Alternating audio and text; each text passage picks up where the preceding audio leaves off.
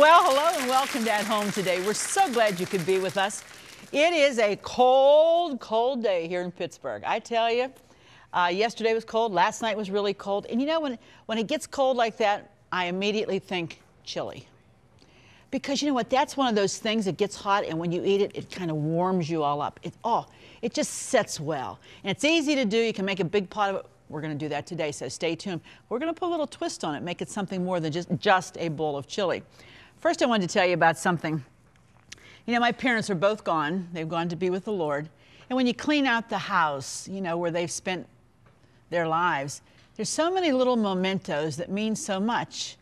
And you think, oh, I know they were here when somebody gave this to them, or this happened, the circumstances around all of that. Well, this is something. This little sign right here. This was something that was a part of our house since I was a little child. I can't remember when they got it. And I was fascinated by this because this brought me such comfort as a kid. It says, Jesus never fails. What a powerful, powerful message. And so I thought, well, I'd like to have this. So it hangs at our house now. I can remember hanging in the living room at my mom and dad. Sometimes when they moved, it hung in the bedroom, it hung in the hallway. This hangs in our house today. And so I took it down thinking, wonder how old this is, because you can tell it's like the sketching and everything is not modern day. I looked on the back, and on the back it says, Reverend William Casley gave me this in 1937. Before I was born, a long time before I was born. Reverend William Casley was the minister that dedicated me to the Lord when I was a baby. The last person that he ever dedicated was me before he passed away and went to be with the Lord. And in 1937, he gave this to my dad. My mother and dad were just married 2 years then. You know, I'm saying all of that to say this. This message, Jesus never fails. It never gets old. It's as true today as it was the day that this plaque was made. This message, if you can get a grasp on it and realize it in your heart, Jesus will never fail you, no matter what's going on in your life. He is a God that can be trusted. He's a God that can be believed in. He will never fail you. This is a proven fact down the annals of time. Jesus never fails. In 2004 or 1937, Jesus will not fail you. We're going to pause now to have our at-home hint. Come right back and we're going to get our chili started. We'll see you in just a minute.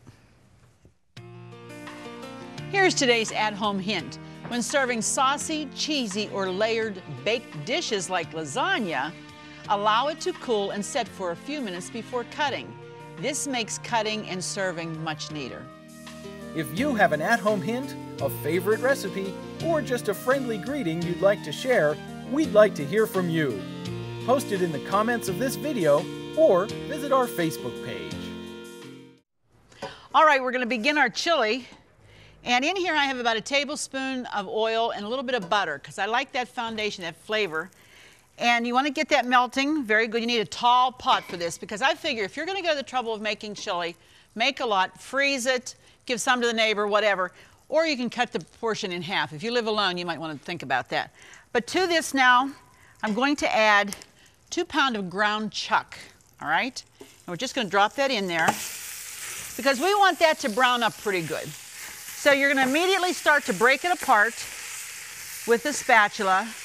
And it doesn't have to be totally, completely brown, but the browning, it really adds flavor to the chili.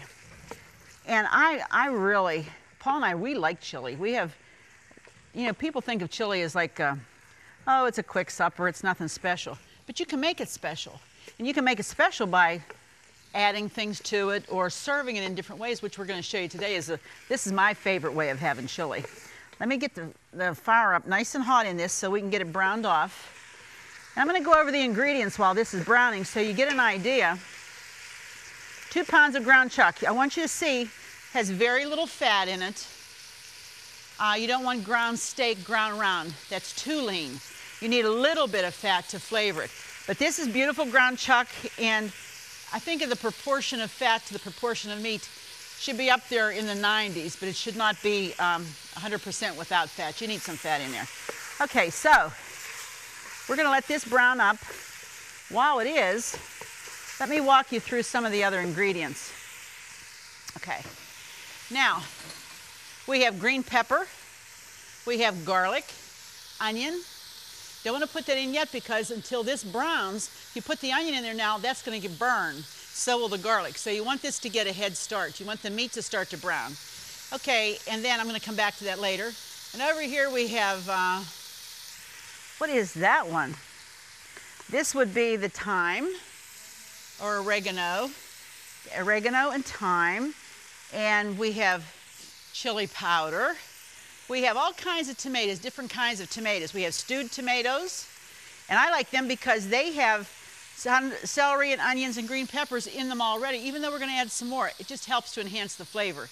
We also have a large can of tomato sauce. I like that idea. We have a large can of crushed tomatoes in tomato puree. We have a large can of tomato juice. A lot of tomatoes here. If you don't like tomatoes, don't eat the chili. It's not going to work. And in this one, it's the milder diced tomatoes and green chilies. When you see chili, you think hot. It just adds a little slight tang. Really, it's not bad. And then, of course, our light red kidney beans. All of this goes into chili, okay? Now, let me brown this up some more. Get it going here. This should brown off very quickly, and there shouldn't be a lot of grease. If you use a cheaper cut of meat, and there is a lot of grease, you want to pour some of that off before you start to add the other things. I'm going to add my onion now, because this onion, it's about a cup, or a large onion, it's chopped. And we're going to add garlic. You want to make sure you get all of that, because that's going to really add the flavor. You know what, don't get wild with the garlic, because everybody, I know a lot of people, if you really like it, you really like it. And you think, oh, more garlic, more. But if you don't like it that well, and somebody's got so much in it that that's all you can taste, that's not pleasant. It doesn't taste good. So be thoughtful a little bit about the other guy that's going to eat. You can also add more at the table with from yourself, you know, just with the garlic powder or garlic salt. Okay, now we're going to do the green peppers. They're in there. And that would be one large green pepper chopped. Okay, and now we're just mixing this around. This is going to get some beautiful color to it. Wish you could smell it. It's a wonderful smell. I like the colors, the fresh onion, the fresh green peppers. Okay, and what I like to do before I add the tomatoes, I like to add the spices now. Because when you're browning the meat, if you add the spices are cooked into the meat. They're not floating on the tomato sauce or with the tomatoes that you use. So it's better to put them on the meat, okay? So we're going to start with our oregano and basil, okay, and some thyme. I guess that's thyme. Not quite sure. Oh, this smells like the oregano. Okay, must be ground. And then this we call a chili powder, okay? We took a vote. Everybody says go big on chili powder. Actually, I have 2 teaspoons. But we're probably going to go a little bit more because these are all guys on the crew. So there's 1, there's 2, go 3? Oh, absolutely. Okay, we voted for 3. All right, if it's really hot, Mike gets to eat it all. And that's what he's counting on, as a matter of fact. Oh, 1 more, live dangerous. Then he has assurance that nobody will be eating it. Okay, but you know what you can do? You can add hot sauce to it when you sit at the table when you're eating it. You can put some more on that way. This is coming along beautifully. Now, I'm going to do some salt. Okay, and some black pepper, which also adds to that. Now, my secret ingredient. You say, that's stupid, Arlene. When there's tomatoes, sometimes the tomato leaves a bitterness. So I put about 1/3 cup of sugar. Just put it in there too, okay? And you can adjust your seasonings after you get it going and after it starts tasting a certain way. Think, well, you know, I think I need a little bit more hot stuff. Look at this. Is this beautiful or what? Ha, chili, in the works, Okay. Now, I'm going to start to add. We'll do the stewed tomatoes. And don't worry about them. Oh, you know, they're in chunks. If you want to get in there and mash them, you can, but they'll cook down. They'll cook. This doesn't cook like forever and ever either. You don't have to cook this for 2 hours or something. Don't have to. But just be careful when you're emptying out these cans so that when you have a high heat, you don't want it to splash up on you. Here's our tomato sauce. We've got to get those chilies in there. If we don't get anything else in there, the chilies have to get in because, boy, do they add a nice dimension of flavor. Now, the only thing I would not put in here now would be the kidney beans because I don't want them to be mush, okay? So as I'm working with this and I'm stirring, and this is going to come to a real wonderful boil, just cooking, cooking. You want this to cook for about a half hour, good half hour. If you like it longer, go longer. Look how nice and thick it is already. That's what I like. Now we do the tomato juice. That adds such flavor. A large tomato juice. Told you, this makes a lot. It really does. But again, if you're going to the trouble of making it, why not make a lot and freeze? That's the easiest way for me to get some work done when you know you're going to have a busy week ahead. Make a big pot of chili. Lots of ways to serve it too. All right, let me see. So these two, we're going to let this cook for about a half hour. We come back, we're going to make Mexican cornbread. We'll be right back in just a minute. Do you love watching At Home with Arlene Williams? Then be sure to check out our new YouTube channel. It's filled with classic episodes from over 20 years of At Home, and more videos are added each day. And don't forget to click the subscribe button so you'll never miss another episode of At Home. Well, if you're just joining us, you've missed us putting together Arlene's Tasty Chili. And this chili, I'm telling you, if you ever try it, you're really, really going to enjoy it because it's already nice and thick. We're going to bring it up to a boil, let it boil down for a while. And while we're waiting on that, you don't want to cover it because I kind of like it to cook down and thicken up a little bit. While we're waiting on that, we're going to make our Mexican cornbread, okay? This is simple too. I kind of like the crunchier taste of a corn muffin or something like that when you have chili because you could serve it by putting a square of cornbread, split it open, put it in your bowl, put chili on top of it. That's a good one too. Okay, here we go. We're going to preheat our oven first of all at 450, which is really, really hot, okay? And we have about 1.5 cups of the yellow cornmeal. We have a 1/2 cup of flour. Okay. Buttermilk, I need my buttermilk. I don't see that. We have buttermilk. Let's see. Right in here, the bottom. Yeah. We'll do a 1/2 cup of buttermilk. Okay. Do about 1/2 of that. You know, buttermilk makes the absolute best biscuits. If you haven't had buttermilk biscuits, you got to try them. All right, now we're going to, let me get this here. Now I like to mix those two up together first, and we're going to add some baking powder, a little bit of sugar, a little bit of salt, okay, and some oil. This is about 1/4 cup of vegetable oil. You would not use olive oil. That's way too heavy for something like this. And, of course, to give it a little tang, we're going to add some chili powder. Can't get away from that with this meal today. You know, it's a hot thing to do. And this is some green chilies that you buy in a can, and they have been drained well, okay? Actually, you just add everything at one time to this, which is the kind of cooking that I like to. And a small can of golden cream style corn. Give it a little body. You know, I never cared, well, Paul doesn't care too much for Mexican food. And I've stayed away from it because you tend to shy away from the stuff that your husband doesn't like because what are you cooking for if he's not happy?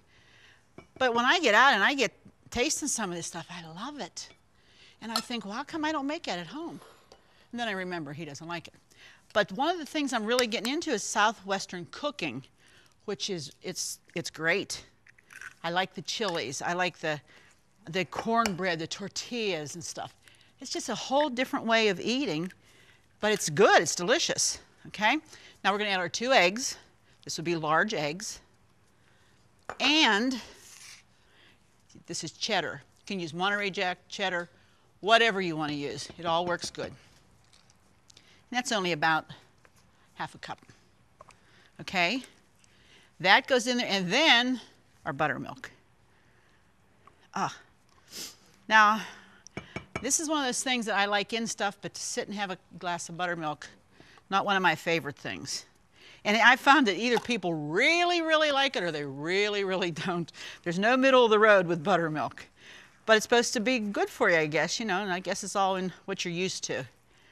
Funny how that we get our preferences and our likes and dislikes from the way we were raised a lot of times. My mother was not a big fish person. In fact, she refused to cook fish because she didn't like the smell. Now, my dad, he liked fish, and poor thing, he'd get a can of sardines or something, and we as kids, you know, we're like, oh, Dad, get them sardines out of here. They really don't smell. And, you know, Dad would just sit there and he'd eat them, and my mother, she wasn't too happy, but she wouldn't say anything, you know. She would not say a word. But so as a result, if you're not eating a lot of fish when you're a kid, you kind of have to acquire a taste when you get older because you know it's good for you and you should be eating it. So that's one of the injustices. You gotta, as parents, I think we need to acquaint our children, grandparents too, with all the kinds of foods so that they can at least taste them and see what they like or what they don't like. Now, we want to make sure that's completely and totally mixed up, which it is. You have your pan here. It's greased, very, very well greased. Okay, and then we just put that in. You know, I've made regular cornbread too without the Mexican part of it. And I love it when there's corn in it because I just like that extra crunch that it gets in there. Oh, makes such good cornbread. If you don't like the chili, don't put the chili powder in there. It would be all right without it. Some of us would think it wouldn't be as good. Right, Michael? This is a guy that sits and eats his chili with the chili powder sitting right by his plate, so he knows whereof he speaks. We also know that he really likes that a lot. All right, 450 oven. Now remember, you want to be sure that that oven's that hot. Don't put it in, think, oh, it's 350, and then, oh, I should have, and then you turn it to 450 and stick it in. Has to be that hot right at the top. So, here we go. And that's going to bake 25 to 30 minutes. Okay, and I'm going to set the little timer. Isn't this cute? Somebody gave this to me. We have all kinds of things on this set anymore. Never know. Little ladybug. Okay, I'm going to stir. Look already how different this has taken that look. Oh, can you believe that? Doesn't that look wonderful? All right, we have just a little bit more time for this to cook. As soon as the cornbread's done, we're going to be in the dining room, sitting at the table, and I'm going to tell you how you can make this better than just a bowl of chili. Stay with us. We'll be right back. Just go to ctvn.org/athome to get all the recipes from today's show for free. That's right, no subscriptions. They're available online at no cost, and more are being added each day. So join us at ctvn.org/athome to get today's recipes now. Well, today we've made my famous tasty chili. And I told you I was going to show you how to make it, not just a plain bowl of chili. Here it is here. Isn't this, look at this. Oh, we just sprinkle a little bit of cheese on the top.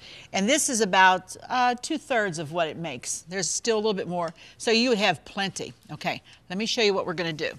We've cooked some penne pasta. We have it right here. And you want to serve this in a bowl, like a nice broad soup bowl. And you just take some pasta, put it on the bottom of the bowl. Now, you don't want to put like you're having spaghetti because guess what? It's going to be too many because this is filling. So about like that would be fine. Now, you're going to load your chili all over the pasta, just like that. Oh, I tell you what, I wish you could smell this. I wish you were here and you could smell this, because look at the cheese coming off the plate. Oh boy. Now, that in itself would be great. We are not done yet, because next, after we do that, then we're going to add some more cheddar cheese. That was a garnish there, it wasn't very much. Now you sprinkle the cheddar cheese as much as you want. Remember, this stuff's going to melt, and it adds another, actually these are layers of flavor that we're doing with this, okay? And then, this is the end of the road here, which is fabulous. This is sour cream. Use low fat if you want to, whatever. But you want to put a dollop of that on the top. And as you let that set, the heat from the chili will begin to melt that, and it will go all through your chili. I can hardly talk. My mouth is watering so bad. Now, this right here is a lot of food. It really is. Doesn't look like it, but it is. And then, of course, we made our Mexican cornbread. I got to show you what this looks like. This is something that it's not hard to make, but oh my, look how delicious. Isn't it beautiful? Well, we hope that you've enjoyed today's show, and think about chili the next time. Be sure to join us, because it just wouldn't be the same without you here at home. We'll see you then.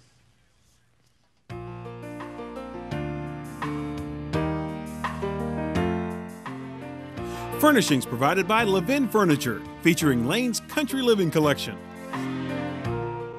Food provided by Jordan Banana Company, wholesalers of fresh fruit and vegetables in Trevosburg, Pennsylvania. Don't forget to click the subscribe button so you'll never miss another episode of At Home. Thank you for watching. Cornerstone Television wishes to thank all our faithful viewers whose consistent prayers and financial support have made this program possible.